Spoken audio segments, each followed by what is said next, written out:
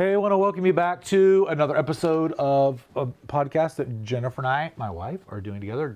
Johnny Scott. Jen Scott right here. And we lead a church here in Trinity, Florida called Generations Christian Church, and a number of business as missions entities as we're just trying to serve our local community. So from parenting our kids and what we're learning, just different things on leadership. And these are things we talk about at night before we go to bed. You know, how was the day? What's going on? And what's God's word saying to us? And so we have one we want to talk about today that actually is coming out of a season for us. This is one I would say in my life I've been probably plagued with. I think I have an issue with this one. Mm-hmm. And I've read a number of books recently, Jordan Raynor, Redeeming Your Time, John Mark Comer, The Ruthless Elimination of Hurry, and a few other kind of titles like that talk about this subject.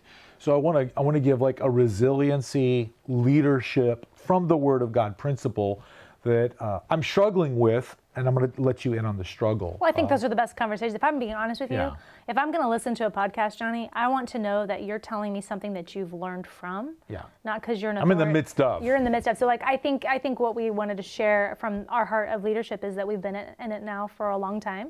Mm-hmm. And we've learned by mistake, we've learned by wins, we've learned from all of the angles. So yeah, so it's the issue of rest. I remember when this is gonna be good. When I did my ordination service. Yes, I remember. My dad, I don't remember what he said. I do. But he brought me, oh my goodness, I didn't know I was going to talk about this. He brought me a rose in a little glass. And he said, Johnny, stop to smell the roses. And that's been 26 years ago. Riley was... It was actually 24. It was right after... Riley was born. So I don't mean to cut in on your thought, but I want you to remember the season that we were in at that time when he said that. Yeah. It was your ordination. We had just come out of a traumatic car accident that I endured, and I was disabled for a while, and Riley was a newborn baby. We were living with my parents, and you had... were just completing college. You had like 23 hours in one semester. My final. And we had a weekend ministry. All of those things at that time. And you were starting a band. The band was playing. We did 15 dates in 2 months. All of that was happening. And on your ordination, I'm in a wheelchair holding my baby. And your dad held a rose, and he did say that. And I cannot believe you just brought that up. Well... I've struggled with that my whole life. There's always a carrot to chase. They're good carrots. They're fun. Mm-hmm. I'm watching my sons do the same thing. And you start to realize that these are the good old days. And the journey is beautiful. And we don't do a good job resting because we're always chasing a thing. And this job here, this calling, this wonderful opportunity to preach the Word of God in a wonderful community, to a wonderful church. Everything about it is great, but also to build the kingdom of God. Jesus says, I've come to build a new kingdom. Behold, the kingdom of God is here. And he says, establish my kingdom as it is in heaven. So whatever it is in heaven, we're supposed to make it present here. So we're building community. We're building a city. To me, that goes into crazy places that other people wouldn't consider church. Mm-hmm. Coffee shops and schools and gyms and sports clubs and anything that is like, okay, that's not against the Word of God. You can do that. Sure, let's do a karate class. Sounds like fun. I mean, we're all over the place. And so rest becomes a problem. I don't stop to smell the roses. I don't do that enough. But I've been reading about it and looking at it, thinking about it, and I've started to put some things into our practice that has really forced us. Yeah. And some people would say, I can't believe you do that. I'd love to be a pastor. I mean, like, man, it must be nice to do that. Well, I do a writing retreat. And in the past, that's looked very different over the years. It has. This is new. I'm going to tell you, this is new. What we do now, we've not always done. 3 years ago, my writing retreat was vacation. Yeah. And I didn't write anything. Right. I did read. I've always been a reader. Right. But I would read a little bit. And like maybe a book or two, a history book, because I love it. I would enjoy it.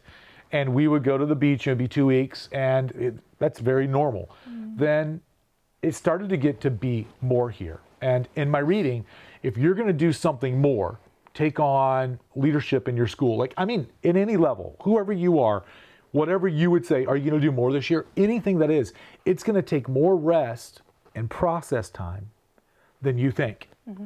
So every one of my life, every book I was reading was telling me it's going to take more than you think. Well, I'm having meetings around here regularly about stuff that I'm almost shy and embarrassed to tell everyone about, because it's so much more. It sounds crazy. Like some people will be like, I would feel embarrassed to even say it, but I believe in it. So I'm starting to like, God, is it time to talk about this or that or that? And so my more has gotten bigger. So I've said, well, what am I going to do about the rest more, to process it and think about it and pray about it and ask God, do you bless it? Do you want it? Is it for you? Is it for your glory? And I need more time just to absorb, like, oh, did that just happen? That meeting just happened. And what does that mean? And are we going to hire this person? And what does that mean? And so we started to add a week. We added 3 weeks 2 years ago. And sidebar, we don't vacation all year long. So you have more vacation time because you never take it. No, so when we go away in the summer, it's because he's never used his vacation time. True. And I get, like, and you say that out of a little bit of like, oh man, we're talking about this kind of a personal thing. Like, how do you get away? How much do you get away? It's private. We're inviting you into a private But I'm putting it out there in a larger conversation to say, what, like, this is what you need. Like, you need more rest than you know. I'm being honest with my struggle as we entered a season of trying to literally, we've used the phrase, build a city to the glory of God. We want to, in Jeremiah, he says, marry your sons and daughters and plant gardens. I was just going to tell you today. So that was going to be my add-on, but since you went there, not to break up where you were going with that, I'm on the Bible recap with Tara Lee Cobble. I have a bunch of ladies. We do it. I love it. And our reading today was Jeremiah 29.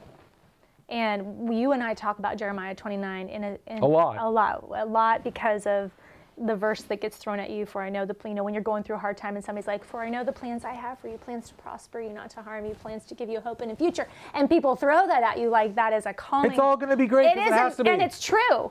But the parts before, I had a friend once point out to me that was written to the Israelites that were in exile for 70 years. And in the midst of the 70-year exile, they're crying out to God. God then says, save us. Right before the 11th verse, he says, build gardens. While you're in exile, like while you're in Babylon, build gardens, marry your sons and daughters, like do the things of life. Let's say all three. Then he says, pray for the city that you live in. Yes. And if the city prospers that you live in, then you'll prosper. Wow. That's what he says.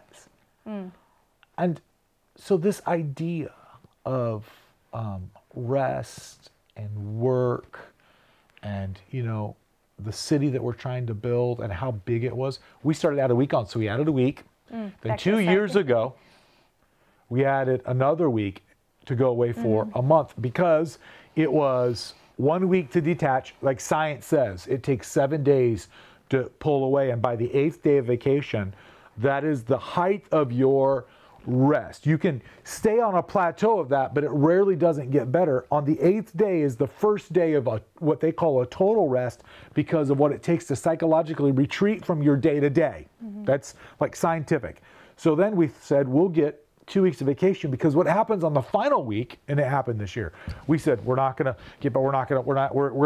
one more week, but Finley would come home and be like, hey, when we get back, you got to do this. Start talking about the text from stuff. And my heart started to be like, well, when I get back next week, we got to load the bikes up. And how are we getting this thing? We got pulled out that last week. I don't care what anyone. You lose the last. We enjoyed it, but so we did a month a year ago. Then we did a month this year. Yeah. I've got lots of friends who are pastors and they take time off. I think I'm the only one that goes away and really detaches for that long. And it's difficult. I make myself do it because I love what I do. I love this job. I love to come back. But this is the first time when I went away and I really said, I'm going to rest in some specific ways. I'm going to pour in, right? And try to read a book a day. Not all like business stuff. He read a book. By the way, on our rest vacation.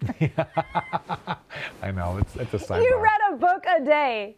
And then it became his new work became reading a book a day. We got to talk about that. Maybe Well, I've not kept that up this is since not we a come counseling home. session, but I'm not confident that that was the rest God. I've not kept that up since we come home, but you got to go. I heard from God in that. Yeah, I agree. And it wasn't all like leadership 101 or, NT, right? Deep, but there was some of that. You did fun reads and hard reads. But yeah, some Civil War stuff and some Lincoln stuff and some World War II stuff. Which is fun to and him, some and that's not fun to Revolutionary War anybody stuff. else. Man, I met God in that stuff. My soul was refreshed in that stuff. I saw the work of the Lord in people. I saw people who did hard things and cried out for God and their humanity and realized that they would build something and then they would die. And what would it be and what was it for? Right. It was deeply fulfilling. And one of the verses in my morning quiet time that hit me and there's so many verses in God's Word about rest, but I want to read one for you. It comes from Psalm chapter 4, verse 8. And get this, this is in a time where, I need this by Friday or this isn't going to work. And man, a tumultuous time for me personally. At my age, at 47 years old, trying to do something bigger than I've ever done before outside of my area of expertise. And David says, in peace, I want that. Where was this found? Sorry, Psalm what? Psalm 4:8. Okay. David says, in peace. And I stopped. I'm like, I want that. I need peace in my, how are we going to do this? How are we going to build this? What about the county? Oh no, we can't. Guys, problems. And it says, in peace, I will lie down and sleep. I'm going to break this down. This is big. This was big for you. For you alone, O Lord, make me dwell in safety. I'm going to tell you what, when you find out you have a $300,000 problem because the civil engineer said the ground was here and the architect said the ground was here and there's a foot of dirt, and that's going to cost at $2,000 a day for construction, general contracting services, 18 days, and then $300,000 in more dirt work. I need peace, right. And that's not safety. It's the project already cost too much, and now that problem. That's just a Monday. Mm-hmm.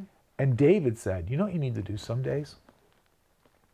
You need to rest. You need to lie down and go to sleep. I think there are spurts of day to day throughout your year where, you know what, I get to problems in church and the things we're doing where, what's your solution, Pastor Scott? You got us here. Here's my solution. You got us here. In this 12 hours, here's my solution. And then you come home and I say the same thing, Pastor Scott. I'm going to literally go to sleep and find rest in the Lord. And I wake up many mornings, the problem's still there. My emotional attachment to it has changed. Other people have thought about it. Crazy solution comes in.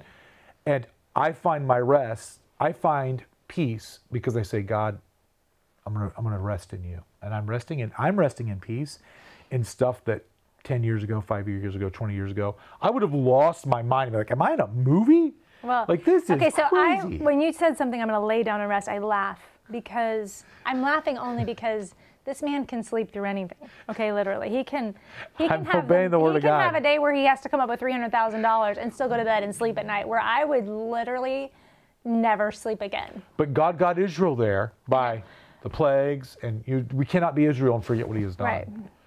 So. You've got a gift. So can I speak to this for just a second? There's a gift here, and it's not always.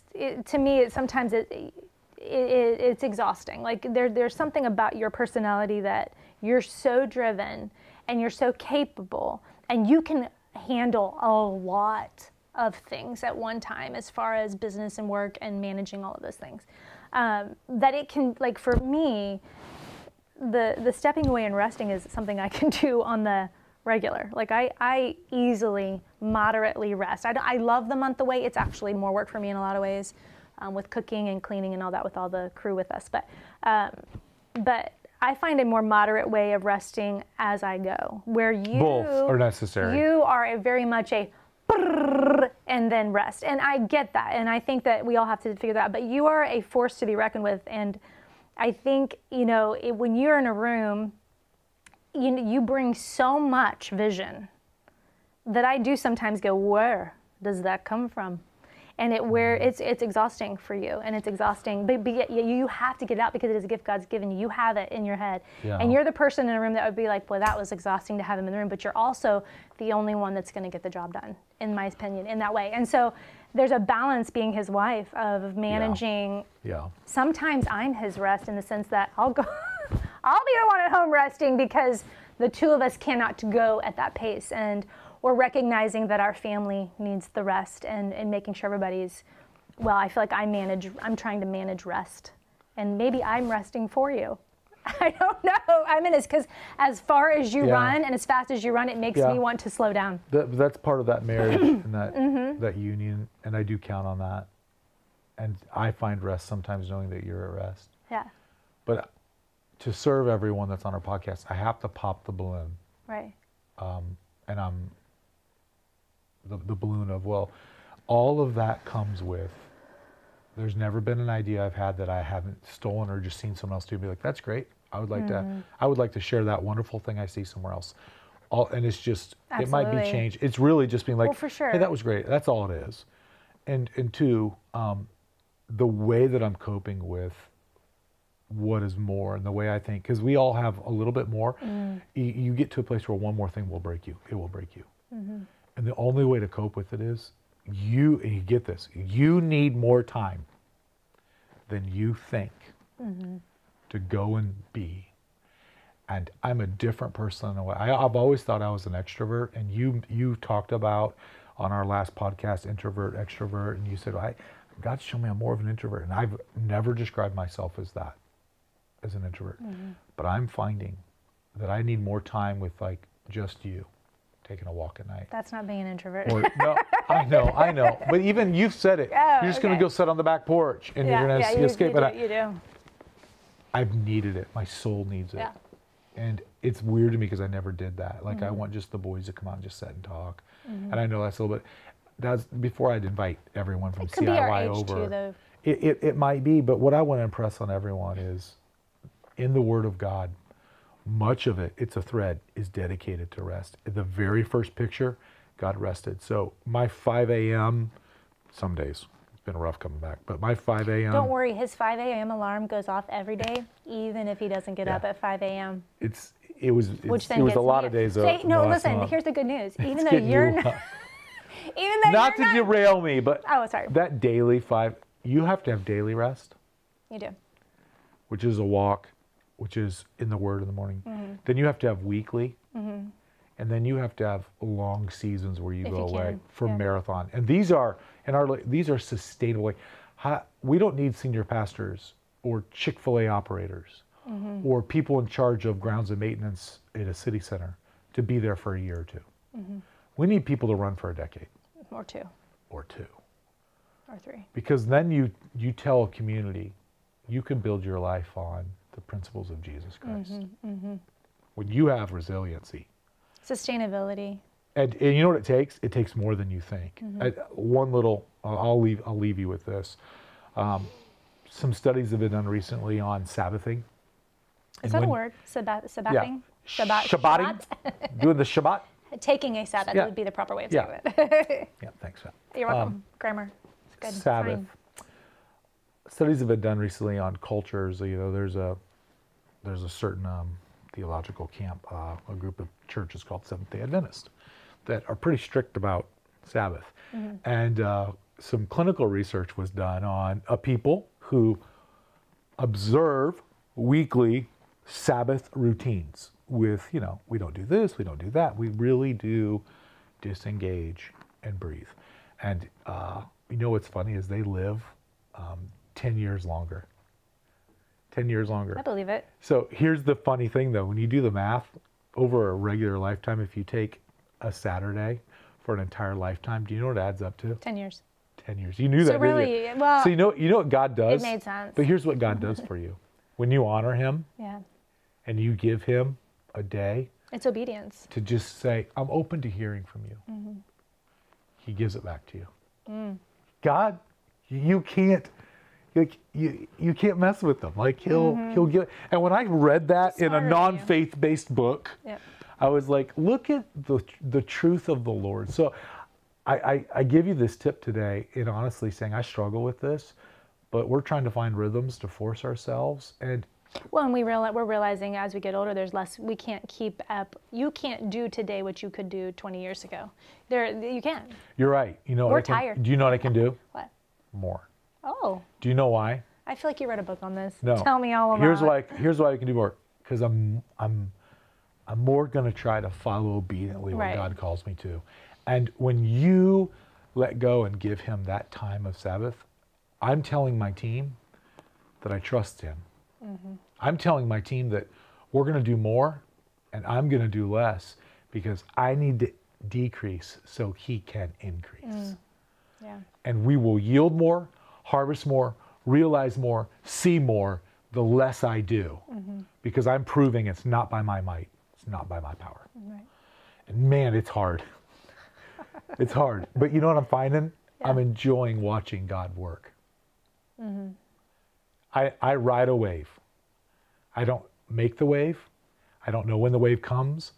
And I don't know when the wave will stop. And some days I'm on the surfboard and I can see all around me and it's beautiful. And other days I'm drug under and I'm hitting my head. Other days there's a shark coming into no, I'm just kidding. All right, that's our podcast on rest for resiliency, one leadership thing that we're in the midst of. I hope it blesses you. Yep. See you next time.